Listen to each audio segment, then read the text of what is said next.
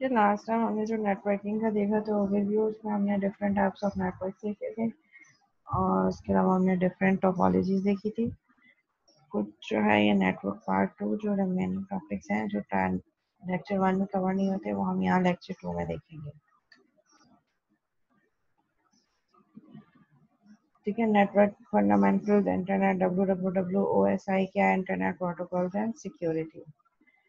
Network classification क्या है हमारे पास? Type of networks, local area network, metropolitan area network and wide area network. ये हम बहुत डिटेल में देख चुके हैं, इसके डिफरेंट टाइप्स भी देख चुके हैं।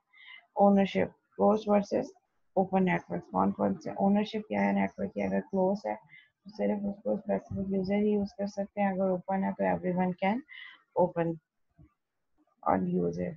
टोपोलॉजीज कॉन्फ़िगरेशन होती है कि हम किसी भी नेटवर्क को कॉन्फ़िगर कैसे कर रहे हैं, किस सीक्वेंस में, किस ऑर्डर में हम उनको अरेंज कर रहे हैं। That is your assignment as well, जिसमें बहुत डिटेल्स में आपने सारी टोपोलॉजीज को डिस्कस करना है। एडवांटेज, डिसएडवांटेज, कब यूज करना है, कहाँ यूज नहीं करना, किस तरीके से होगा, मैकेनिज्म क्या है, कॉन्फ़िगरेशन कैसे होगी, कौन कौन सी डिवाइसेस यूज होंगी।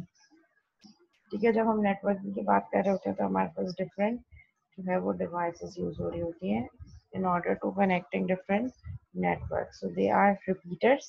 Repeaters are used to extend a network. आपके पास एक नेटवर्क है, उसको फर्दर एक्सटेंड करने के लिए आप रिपीटर यूज कर सकते हैं। ब्रिज किस लिए यूज होता है? दो जो कंपेटेबल नेटवर्क हैं, एक जैसे नेटवर्क है जिनकी कंपेटेबिलिटी है आपस में, उन दोनों को कनेक्ट करेगा एक सिंगल ब्रिज। स्विच क्या कर रहा होगा? Connect several compatible networks. Bridge जो है वो दो कंपैटिबल नेटवर्क्स को कनेक्ट कर रहा होगा, जबकि स्विच क्या करेगा? बहुत सारे कंपैटिबल नेटवर्क्स को आपस में जो है वो कनेक्ट करेगा।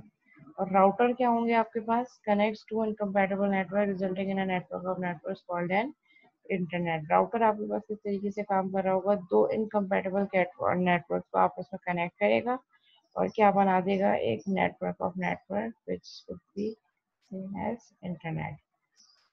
ठीक है, इन्होंने एक एग्जांपल दी है। रिपीटर और ब्रिज कनेक्टिंग टू बसेस। दो अलग अलग नेटवर्क हैं हमारे पास, पर दोनों क्या है? कंपेटेबल हैं। और हमने उसको क्या कर दिया? रिपीटर या ब्रिज के थ्रू दो नेटवर्क्स को आपस में कनेक्ट कर दिया।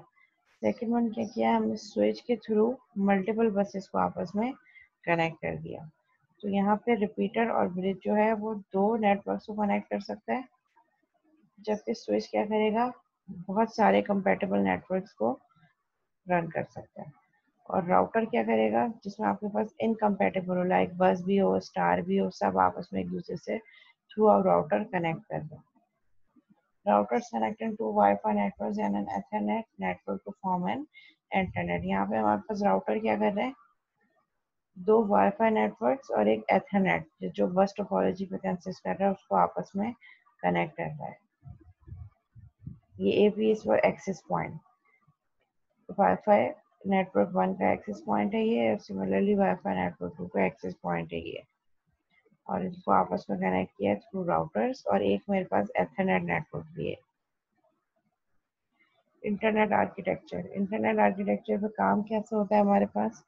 सबसे पहले हमारे पास टॉप लेयर पे होता है आईएसपी, इंटरनेट सर्विस प्रोवाइडर, जो हमें इंटरनेट की सर्विसेज प्रोवाइड कर रहे होते हैं, जिसपे हमारे पास टीयर 1 एंड टीयर 2 होती है।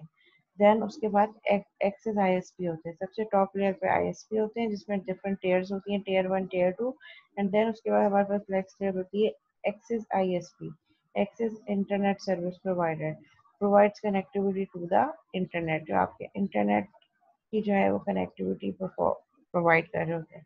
किस थ्रू कर रहे होते हैं? ट्रेडिशनल टेलीफोन लाइन्स हो सकती हैं आपके पास, जो पीटीसीएल कनेक्शन होते हैं, केबल कनेक्शन के थ्रू हो सकता है कि केबल नेट है आपके पास, डीएसएलआर, डिजिटल सब्सक्राइबर लाइन, जो आपके पास डिजिटल सिग्नल जो है वो ट्रांसमिट होते हैं over the telephone medium, and wireless भी हो सकता है। So this is the internet composition. किस तरीके से आपका इंटरनेट डिजाइन होता है? सबसे पहले आपके पास टायर 1 पे इंटरनेट सर्विस प्रोवाइडर, जहाँ से इंटरनेट सर्विस आ रही है, फिर वहाँ से टायर 2, एंड देन फिर एक्सेस आईएसपीज, और वो access आईएसपीज and to and system, यानी कि होम टू होम या device to device internet provide कर रहे होते हैं। Internet addressing. इंटरनेट एड्रेस क्या है? IP address, internet protocol address, pattern of 32 और 128 bits of pattern, represent in dotted decimal notation. अगर आपने देखा हो तो 192.168.0 तो आईपी एड्रेस एलोकेट होता है हर नेटवर्क को। Mnemonic एड्रेस होते हैं domain names and top level domains and domain name system DNS, जिसमें name servers and domain name servers local, कि कौन से नेटवर्क पे कौन सी आईपी असाइन करनी है। यूनिक आई की आपके पास आईपी होती है, एक आईपी एक नेटवर्क को असाइन हो गई तो नेक्स्ट नेटवर्क को हम असाइन नहीं कर सकते। किसी भी नेटवर्क को यूनिकली आइडेंटिफाई करने के लिए हम आईपी एड्रेसेस यूज कर रहे होते हैं। हर नेटवर्क का एक अपना डिफरेंट आईपी एड्रेस होता है और फिर हम उसको क्या करते हैं, ट्रांसफॉर्म कर देते हैं लाइक www.google.com। तो इसका भी बैकएंड पे क्या चल रहा है, एक आईपी एड्रेस असाइन है। तो हर यूआरएल के बैकएंड पे भी एक आईपी होता है जो यूनिकली उसको आइडेंटिफाई कर रहा होता है। Internet corporation for assign names and numbers, आईकैन क्या है, एक ऐसी ऑर्गेनाइजेशन है, कॉर्पोरेशन है जो नंबर्स को असाइन कर रही है और नाम्स को, और वो कॉमन नहीं होना चाहिए, रिपीट नहीं होना चाहिए, यूनिक होना चाहिए। और ये क्या कर रही होती है, आपकी कॉर्पोरेशन एलोकेट कर रही होती है आईपी एड्रेसेस टू आईएसपीज, आपके इंटरनेट सर्विस प्रोवाइडर्स को आईपी एड्रेसेस एलोकेट कर रही होती है। और फिर उसके बाद वो आईएसपी जो इंटरनेट सर्विस प्रोवाइडर होते हैं वो क्या करते हैं, उन एड्रेसेस को अपने रीजन में असाइन करते हैं कि कौन से नेटवर्क को कौन सा आईपी एड्रेस असाइन करना है। Overseas the registration of domains and domain names, और क्या कर रही होती है, देख रही होती है कि कौन कौन सी रजिस्ट्रेशन डोमेन नेम्स, और जो हम डोमेन परचेज करते हैं, कोई भी नेम परचेज करना है तो उसकी रजिस्ट्रेशन हो गई है और उसके नेम क्या क्या सेट हुए हुए हैं। तो ये कौन कर रहा होता है, आपके पास internet corporation for assign names and numbers. Traditional internet application क्या है, इंटरनेट हम यूज किस लिए कर रहे होते हैं, ईमेल्स के लिए। फाइल ट्रांसफर प्रोटोकॉल, एक जगह से दूसरी जगह फाइल ट्रांसफर करनी है। Telnet and SSH, secure server shell. Package shipping example, late से आपने अपने फ्रेंड को वो पार्सल सेंड करना है, तो पार्सल सेंड करने का आपके पास मैकेनिज्म क्या होगा, सबसे पहले आपके पास origin you prepares package for shipping, जो चीज़ आपने सेंड करनी है आप उसको प्रिपेयर करेंगे, शिपिंग कंपनी से कांटेक्ट करेंगे, places package in container for airline, किसी न किसी कंटेनर में रखेंगे आपको अपना पैकेज और प्लेस कर देंगे कंटेनर इन एयरप्लेन। लेट से आपने एक country, one country to different country और one city to another city जो है कुछ पैकेट सेंड करना है, या कुछ आपने एक जगह से दूसरी जगह पैकेट सेंड करना है। तो यहाँ पे आप होंगे जो सबसे पहले पैकेज को प्रिपेयर करेंगे, प्लेस करेंगे पैकेज को कहीं ना कहीं किसी कंटेनर या होल्डर में, एंड देन कंटेनर को कहाँ, एयरप्लेन में या एयरलाइन रिजर्वेशन एयरलाइन सिस्टम के थ्रू आप क्या कर देंगे, कंटेनर को एयरप्लेन पे प्लेस कर देंगे। इंटरमीडिएट स्टॉप्स क्या होंगे, अगर वो एयरलाइन डिफरेंट एयरलाइन से होती गुजर रही है तो फिर आपका पैकेट ट्रांसफर होगा, transfer container to another airplane पे आपके पास ट्रांसफर हो जाएगा। Then send container to shipping company, जो शिपिंग कंपनी है वहाँ पे आपके पास सेंड हो जाएगा। Remove packet from container and deliver it to address, shipping company क्या करेगी, आपके जो भी पैकेट है उसको एड्रेस पे डिलीवर कर देगी और आपका फ्रेंड जो है उसको रिसीव कर लेगा। तो ये एक प्रोसेस होगा पूरा एक जनरल उसका। तो यही चीज़ जब हम नेटवर्क के थ्रू करेंगे, तो नेटवर्क के थ्रू कैसे होगी, each intermediate stop the network layer assigns a new intermediate address to the packet and returns it to the link layer for transmission access or across the another network। दोनों and पे सबसे पहले आपके पास applications होंगी। Prepares message and attach destination address, सबसे पहले आप message को अपना प्रिपेयर करेंगे और जहां आपने सेंड करना है वो एड्रेस, डेस्टिनेशन एड्रेस मेंशन करेंगे। देन वो आपके पास एप्लीकेशन लेयर से डाटा कहाँ चला जाएगा, transport layer of sender. Transport layer में क्या होगा, जॉब्स मैसेज इनटू पैकेट्स, आपका जो मैसेज है वो पैकेट्स में ट्रांसफॉर्म कर देगी आपकी ट्रांसपोर्ट लेयर और डिसाइड करेगी कि किस किस क्या आपके पास नोट टू नोट डिलीवरी कैसे होगी। देन नेटवर्क लेयर क्या करेगी, assign intermediate address to each packet, her packet जो आपने आपके मैसेज को जो पैकेट्स में डिवाइड किया है ट्रांसपोर्ट लेयर ने, नेटवर्क लेयर क्या कर रही होगी, हर पैकेट के लिए एक इंटरमीडिएट एड्रेस बता रही होगी कि ये पैकेट इस एड्रेस के थ्रू गो थ्रू होगा और इस एड्रेस के थ्रू एक जगह से दूसरी जगह ट्रांसफर होगा। देन लिंक लेयर क्या कर रही होगी, आपके पास transfer packet to it's intermediate address, और जो नेटवर्क लेयर ने एड्रेस दिया उसके साथ क्या कर रही होगी, उन पैकेट्स को लिंक कर रही होगी। देन थ्रू डिफरेंट नेटवर्क्स, ये लिंक के थ्रू आपके पास रिसीवर एंड पे पैकेट रिसीव होगा। देन फिर नेटवर्क लेयर क्या कर रही होगी, detect that packet has reached it's final destination. Network layer ये मेक श्योर करेगी कि जो एक्चुअल डेस्टिनेशन है वहां तक आपका पैकेट पहुंच गया है। ट्रांसपोर्ट लेयर क्या करेगा, कलेक्ट करेगा पैकेट्स एंड रीअसेंबल मैसेज। जो अलग अलग पैकेट्स की फॉर्म में डाटा आ रहा है उनको कलेक्ट करेगा, एक साथ असेंबल करेगा और एप्लीकेशन लेयर में डाटा आपके पास रिसीव हो जाएगा। तो सेंडर से रिसीवर तक डाटा पहुंचने के, ट्रांसफर होने के ये कुछ स्टेप्स है।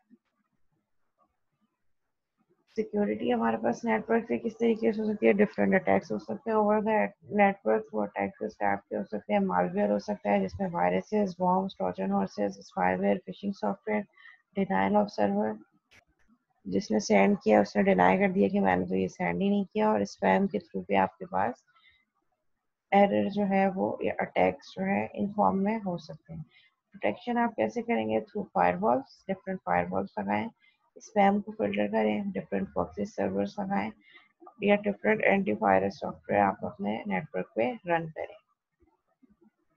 इंक्रिप्शन हो रही है आपके पास, इंक्रिप्शन इज अ टेक्निक के जो आपका एक्चुअल मैसेज है जब वो रिसीवर एंड पे जा रहा है तो वो मल्टीपल पाथ से, मल्टीपल एड्रेसेस से होके गुजरेगा। तो जिन मल्टीपल एड्रेसेस से वो होकर गुजरे तो आप उस मैसेज को इनक्रिप्ट कर दें। इनक्रिप्ट मीन उसका फॉर्मेट चेंज कर दें ताकि वो जब डिफरेंट नेटवर्क एड्रेसेस से जा रहे हैं तो आपका मैसेज जो है वो लीक ना हो सके या उसको कोई अपडेट ना कर सके। पब्लिक की इंक्रिप्शन, पब्लिक के यूज टू इंक्रिप्ट मैसेज, कोई भी मैसेज है आपने उसको इंक्रिप्ट कर दिया मीन्स किसी और फॉर्म में रिप्रेजेंट कर दिया। एंड प्राइवेट की हर रिसीवर के पास होगी जो उस इंक्रिप्टेड मैसेज को डिक्रिप्ट कर सकती है। और आपके पास सर्टिफिकेट्स एंड डिजिटल सिग्नेचर का भी कॉन्सेप्ट है ताकि आपके पास जो है वो टेम्परिंग ना हो सके मैसेज की। सेंडर से रिसीवर तक जिन जिन नोड से आपके पास डाटा पहुंच रहा है वहाँ पे डाटा ओरिजिनल फॉर्म में जाए और इनक्रिप्टेड फॉर्म में जाए ताकि बीच में कहीं डाटा टेम्पर ना हो सके। ठीक है, ये मैंने एक एग्जांपल दी है। एक आपके पास यूजर है एलाइस, एक आपके पास यूजर है कैरल, दोनों के पास अपनी अपनी पब्लिक कीज हैं। दोनों ने एक मैसेज को, अलग अलग मैसेज को एनक्रिप्ट किया और बॉब को सेंड कर दिया। बॉब के पास अपनी प्राइवेट की है और वो क्या करेगा, वो जो एनक्रिप्टेड मैसेजेस को एलाइस और कैरल ने सेंड किया उनको वन बाय वन डिक्रिप्ट करेगा, मतलब अपनी लैंग्वेज में ट्रांसफॉर्म करेगा और उसको अंडरस्टैंड कर लेगा। सिमिलरली एलाइस ने के पास भी एक पब्लिक की है, कैरल के पास एक अपनी पब्लिक की है, लेकिन जो इनक्रिप्टेड मैसेज सेंड किया है एलाइस ने बॉब को, कैरल उसको डिक्रिप्ट नहीं कर सकता। हालांकि उसको मैकेनिज्म पता है कि उसने कैसे इनक्रिप्ट किया एलाइस ने, बट फिर भी इसके पास जो है वो राइट्स नहीं है कैरल के पास कि वो इनक्रिप्टेड मैसेज जो है डिक्रिप्ट कर सके एलिस ने जो सेंड किया है बॉब को। तो इसी तरीके से हमारे पास इंक्रिप्शन की टेक्निक्स यूज हो रही होती है हमारे डाटा को सिक्योर बनाने के लिए। ISO OSI model, OSI model क्या है मेरे पास, open system interconnection, and it's commonly known as OSI model. The ISO क्या है हमारे पास, इंटरनेशनल ऑर्गेनाइजेशन ऑफ स्टैंडर्डाइजेशन। उसने क्या किया है, हमारे पास एक OSI मॉडल डिजाइन किया है जिसमें वो बता रहा है कि जब डाटा एक जगह से दूसरी जगह सेंड हो रहा है तो किन किन प्लेसेस से होकर गुजरेगा। डिफरेंट लेयर्स बना दिए और हर लेयर्स के कुछ फीचर्स बना दिए कि हर लेयर क्या क्या काम परफॉर्म कर रही होगी। सो OSI मॉडल में मेरे पास 7 लेयर्स हैं। ठीक है, ये एक सेंडिंग एंड है, एक रिसीविंग एंड है। सबसे पहले मेरे पास एप्लीकेशन लेयर है, प्रेजेंटेशन लेयर है, फिर सेशन लेयर है, ट्रांसपोर्ट लेयर है, नेटवर्क लेयर है, डाटा लिंक लेयर है एंड फिजिकल लेयर है। एंड फिर फिजिकल लेयर से data bit by bit physically, यानी कि कोई ना कोई ट्रांसमिशन मीडियम होगा आपके पास, वायरलेस या वायर्ड, उसके थ्रू फिजिकल लिंक लेयर से आपके पास डाटा सेंड होगा रिसीवर एंड के फिजिकल लेयर में। फिर हर चीज वो वैसे फिर क्या करेगा, ट्रांसफॉर्म करेगा।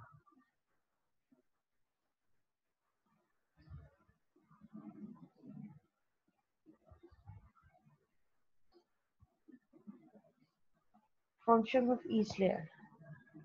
सो मेरे पास जो फिजिकल लेयर है, फिजिकल लेयर की क्या फंक्शनलिटी है, फिजिकल लेयर आपके डाटा को, जो डाटा आ रहा है आपके पास डाटा लिंक लेयर से, उसको ट्रांसफॉर्म करेगी इंडिविजुअल बिट्स में, यानी कि जीरोस और वन की फॉर्म में। और physically over the medium send कर देगी रिसीवर एंड पे। It is the lowest layer of the OSI model. OSI model की सबसे लोएस्ट लेयर है। It activates, maintains and डीएक्टिवेट्स the physical connection. जो फिजिकल कनेक्शन है एक डिवाइस से दूसरी डिवाइस, वो थ्रू वाइड नेटवर्क भी हो सकता है और थ्रू वायरलेस भी हो सकता है। वो एक्टिवेट करेगा, डीएक्टिवेट करेगी ये लेयर और उसको रिकॉर्ड मेंटेन कर रही होगी। It is responsible for transmission and reception of the unstructured raw data over network. ये सेंड कर रही होगी, ट्रांसमिट कर रही होगी आपके पास रॉ डाटा, मतलब जो बिट्स की फॉर्म में होगा 01010101 और उसी बिट्स की फॉर्मेट में एक एड्रेस से दूसरे एड्रेस पे डाटा सेंड कर रही होगी। Voltages and data rate needed for transmission is defined in the physical layer. Data rate क्या होंगे, कितने बिट्स पर सेकंड जो है वो डाटा ट्रांसफर होगा, ये सारी चीज़ें कहाँ डिफाइन होगी आपकी फिजिकल लेयर में। It converts the digital analog bits into electrical signals और optical signals। जो भी आपके पास एनालॉग बिट्स आ रही हैं, डिजिटल बिट्स आ रही हैं, उनको जीरोस और वन की फॉर्म में ट्रांसफॉर्म करेगा। डाटा को इनकोड भी वो यहीं पे आपके पास इनकोडिंग ऑफ डाटा भी फिजिकल लेयर में हो रही होगी। देन नेक्स्ट लेयर है हमारे पास data link layer. Data link layer के पास डाटा कहाँ से आ रहा होगा, नेटवर्क लेयर से। तो डाटा लिंक लेयर क्या कर रही होगी, आपकी सारी इंफॉर्मेशन को सिंक्रोनाइज कर रही होगी और सिंक्रोनाइज करके फिजिकल लेयर में ट्रांसमिट कर रही होगी। The main function of this layer is to make sure data transfer is error free. यहाँ पे एरर वगैरह को आप रिमूव कर रहे होते हैं डाटा लिंक लेयर में, डाटा को प्योरीफाई कर रहे होते हैं। Transmitting and receiving data frame sequentially is manage by this layer. यहाँ पे डाटा के फ्रेम्स फॉरवर्ड कर रहा होगा ये फिजिकल लेयर को, और फिजिकल लेयर उन फ्रेम्स को फर्दर बिट्स में ट्रांसफॉर्म कर रही होगी। This layer sends and expects acknowledgement from frames received and sent respectively। जो frames इसने receive किए हैं और send किए हैं उसकी acknowledgement भी इस layer के पास आ रही होगी। कौन सा frame कहाँ से collect किया है और कहाँ आगे forward किया और फिर जितने भी frames हैं उन सबकी information। This layer establishes a logical layer between two nodes and also manages a frame traffic control over the network। Frames का traffic control करना है network के through and it signals the transmitting node to stop when the frame buffers are full। जब आपके पास सारे traffic full हो जाएंगे, frame buffer full हो जाएगा, तो ये आपकी ये layer क्या कर रही होगी, transmitting node to stop। जितनी भी ट्रांसमिटिंग नोड्स है उनको कहेगी कि for the time being stop कर जाए, क्योंकि जितने भी बफर्स हैं वो फुल आ रहे हैं। अब इसके पास और नेटवर्क को कंट्रोल, या जो ट्रैफिक है वो भी कंट्रोल कौन कर रही होगी, आपकी डाटा लिंक लेयर। ये फ्रेम्स को किस तरीके से किस ट्रैफिक पे किस नोड्स पे सेंड करना है ताकि आपके पास बहुत ज़्यादा बर्डन ना हो जाए। नेटवर्क लेयर, नेटवर्क लेयर किस लिए यूज हो रही होगी आपके पास, different one node से another node। It routes the signal through different channels from one node to other। It acts as a network controller। पूरे नेटवर्क को कंट्रोलर कौन कर रहा होगा, नेटवर्क लेयर से हो रही होगी। It decide by which route data should take। पूरे डाटा के नेटवर्क्स और राउट डिसाइड करेगा कि कौन सा फ्रेम कौन सा पैकेट किस रोड से होते हुए, यानी कि पूरा नेटवर्क की जो है वो आपके पास रोड मैप कौन डिजाइन करेगा, नेटवर्क में। और डिवाइड करेगा जितने भी आउटगोइंग मैसेज है उनको पैकेट्स में, और वो पैकेट्स कहाँ जाएंगे, डाटा लिंक लेयर में फ्रेम्स की फॉर्म में, और डाटा लिंक लेयर उन फ्रेम्स को डिवाइड करेगा आपके बिट्स में फिजिकल लेयर में। तो नेटवर्क लेयर के पास आपके पास क्या आ रहा होगा, पैकेट्स में डाटा आ रहा होगा, और फिर नेटवर्क लेयर डिसाइड करेगी कि कौन सा पैकेट किस राउट से आगे फॉरवर्ड करना है। और फिर ट्रांसपोर्ट लेयर क्या करेगी, वो जो डाटा है पैकेट जो आ रहे हैं उनको फ्रेम्स में ट्रांसफॉर्म करेगी और ट्रैफिक भेजना शुरू कर देगी डिफरेंट कंट्रोल से। और फिजिकल लेयर क्या करेगी, वो जो नेटवर्क है, जो ट्रैफिक आ रहा है उस ट्रैफिक को आपके पास सिग्नल्स में ट्रांसफॉर्म करेगी बिट्स में। ट्रांसपोर्ट लेयर क्या करेगी, डिसाइड करेगी data transmission should be on parallel path और सिंगल पाथ। आपकी ट्रांसपोर्ट लेयर बताएगी कि ट्रांसपोर्टेशन कैसे होगी, आपका डाटा एक ही पैरेलल सिंगल पाथ पे जाएगा या पैरेलल पाथ, मतलब आप डाटा को डिवाइड करके मल्टीपल पाथ पे एक साथ सेंड कर देंगे। Function such as multiplexing, segmenting और splitting on the data are done by this layer. Segmentation कैसे करनी है, अगर मल्टीपल पाथ होंगे तो मल्टीपल पाथ पे रन कैसे होगा, कौन सा पैकेट कौन से पाथ पे रन होगा, स्प्लिटिंग कैसे होगी डाटा की, ये सारी चीज़ें किसकी रिस्पॉन्सिबिलिटी है, ट्रांसपोर्ट लेयर की। It receive message from the session layer. Session layer इसको मैसेज सेंड कर रहा होता है और ये कन्वर्ट करती है आपके मैसेज को smaller units and pass it to the network layer है। आपके ये बहुत बड़ा लेयर जो पूरा मैसेज आ रहा होता है वो सेशन लेयर से ट्रांसपोर्ट लेयर पे आता है। ट्रांसपोर्ट लेयर उसको डिवाइड करती है स्मॉल यूनिट्स में और फिर उसके बाद नेटवर्क लेयर पे सेंड कर देती है। Transport layer can be very complex depending upon the network requirements. Transport layer breaks the message data into small units so that they are handled more efficiently by the network layer. Session layer से जो data ये ले रहा होता है इसको कहाँ send करता है, उसको स्मॉल मैसेजेस में ब्रेक कर देता है और फिर उसको नेटवर्क लेयर पर ट्रांसफॉर्म कर देता है ताकि नेटवर्क उसको इजीली जो है वो डिसाइड कर सके और एफिशिएंटली एक जगह से दूसरी जगह सेंड कर सके। सेशन लेयर क्या कर रही होगी, जितने भी कन्वर्जेशन है जो दो डिफरेंट एप्लीकेशन के बीच में उनको सिंक्रोनाइज कर रही होगी।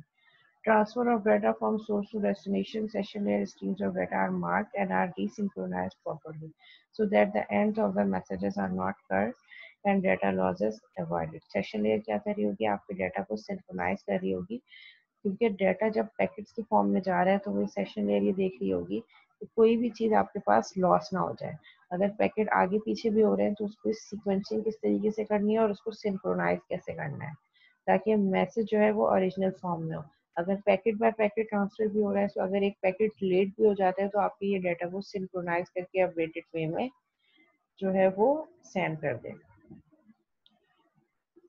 Presentation layer take care that the data is sent in such a way that the receiver will understand the information and will be able to use the data.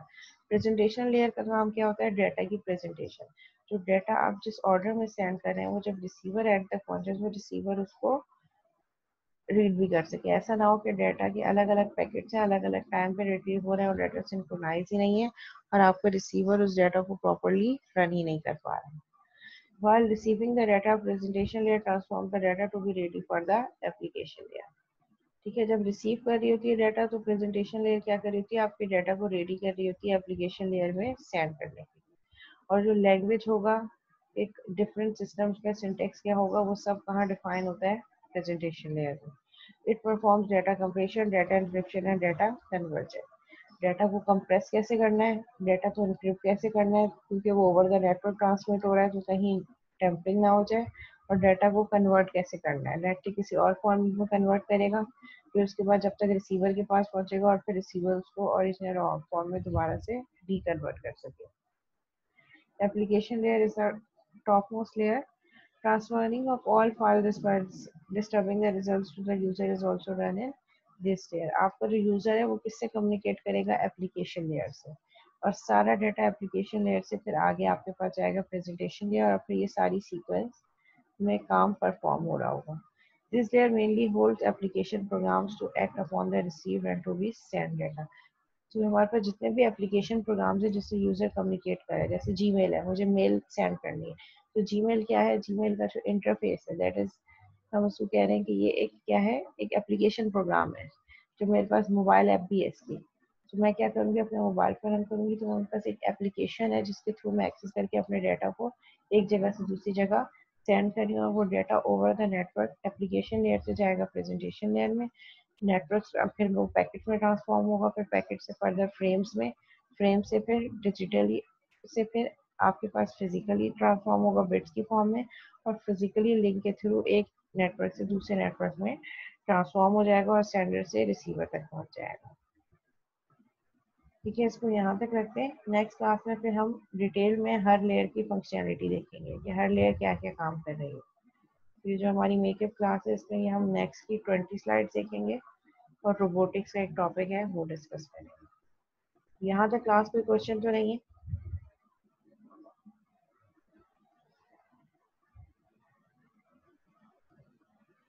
Okay, कोई और students हैं जिन्होंने हमें join किया है?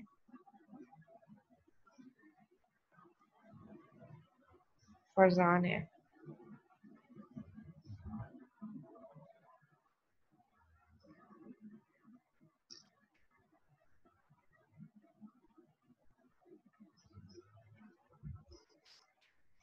मास मास और फरजान अपनी student ID send कर दो। और बाकी सारे वही स्टूडेंट हैं जो सेशन 1 में थे? अच्छा,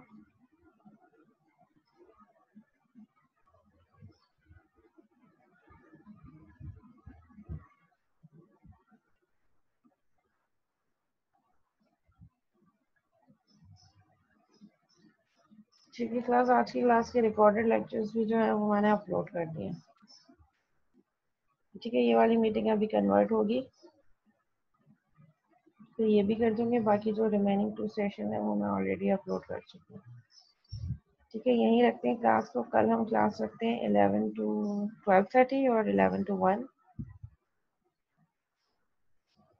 ठीक है, जो कल मेकअप क्लास है मैं आपको मीटिंग आईडी जो आपने मुझे ईमेल एड्रेस दी है इस पर भी सेंड कर दूंगी, और कीट MIS के थ्रू भी आपके पास मैसेज आ जाएगा।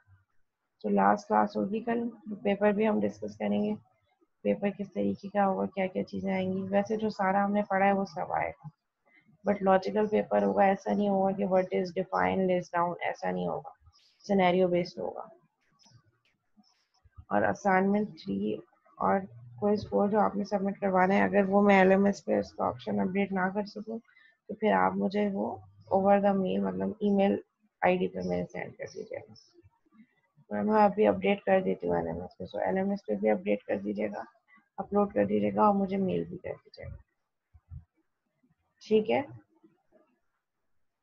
सिनेरियो बेस्ड पेपर होगा, न्यूमेरिकल्स भी होंगे, थ्योरी भी होगी, बट वो थ्योरी कॉन्सेप्चुअल बेस्ड होगी। न्यूमेरिकल्स के लिए जो हमने कन्वर्जन्स देखे थे वो कन्वर्जन्स होंगे, एल्गोरिथम्स वगैरह आ सकते हैं। उसके अलावा जो हमने ऑपरेटिंग सिस्टम के स्केजुलिंग एल्गोरिथम देखे हैं वो आ सकते हैं। इसके अलावा और क्या चीज़ें आ सकती हैं न्यूमेरिकल्स में, वो जो कन्वर्जन हमने देखा था नंबर सिस्टम, उसके अलावा हमने डिफरेंट जो है वो सर्किट डायग्राम देखी थी, उनके कन्वर्जन देखे थे। वो सारी चीज़ें न्यूमेरिकल्स होंगी, और थ्योरी में बाकी सारी चीज़ें नेटवर्किंग है, डेटाबेसेस है, सॉफ्टवेयर इंजीनियरिंग है, डेटा स्ट्रक्चर्स हैं, नेटवर्क्स पार्ट 1 पार्ट 2 ये दोनों टॉपिक्स हैं, तो ये सब देख लीजिएगा। ठीक है, क्लास एंड करते हैं क्लास को। अल्लाह हाफिज़।